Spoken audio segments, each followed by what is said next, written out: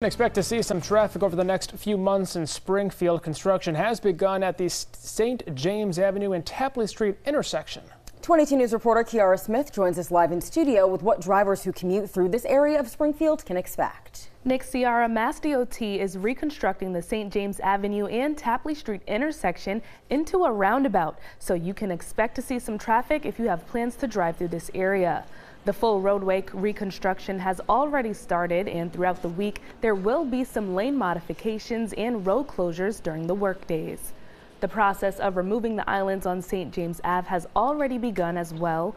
During the week of April 15th, workers will be focusing on the west side of the St. James Ave where Tapley Street crosses Route 291.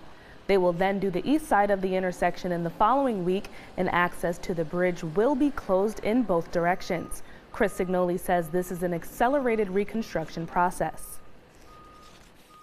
They're going to make all those great changes so that, they can then actually, once they get all that work done, they can actually then start doing the true work on the roundabout itself.